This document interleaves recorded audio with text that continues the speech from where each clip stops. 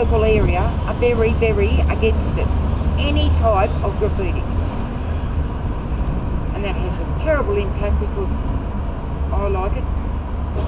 It's a huge difference to me between good graffiti and graffiti tagging. I remember back in primary school, it's when it all began. I remember catching the trains from home to city and just seeing all the tags. 96, just bombing and stuff with mates from school. 98, did my first piece. 2002, did my first train.